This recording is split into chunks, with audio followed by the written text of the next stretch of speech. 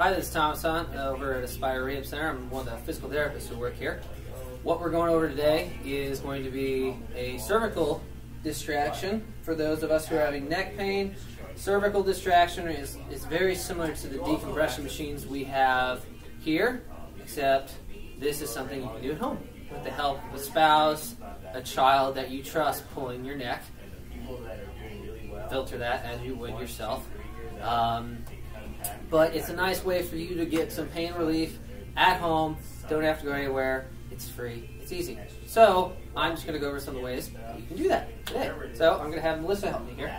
Melissa's going to lay on the table as such.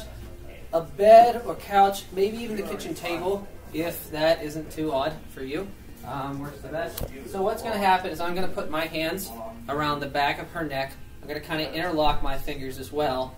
And as I'm doing this, once again, I'm not bending over all the way. Bad for my back. That's no problem. So instead, you kind of get a walk stance.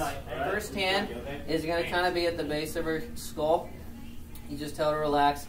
The second hand is then interlocking kind of about halfway as such on the back of the head.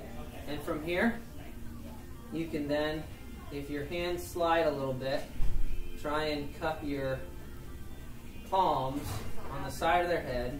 Once again, you just want to hold it like an egg because, you know, obviously someone doesn't want their head being squeezed. So that's one way to do it. You just provide a nice, easy pull backwards. And as I'm doing this, once again, my arms aren't going straight back. My body is. Another way that I honestly prefer myself is the same thing, and then put your shoulder on their forehead and then pull back. And once again, I said pull back, but I'm not pulling back. I'm leading my body back, as you can see here. I'm bending my knee too, once again, to help take some stress off my back. And you can do this intermittently. You can do this with a 5-second hold, do a 30-second hold. Honestly, whatever feels best for you. So once again, here, hands are cut behind each other. My shoulder is on her forehead, and I'm just going back. Melissa, how's that feel? Feels really good, actually. Okay. So, just because it's something that I paid a lot of money to figure out how to do that, I'm going to have Melissa show you herself.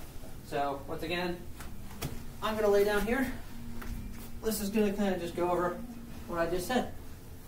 Like that? Yep. So interlock your hands. And then just pull back. Lean back. Yeah.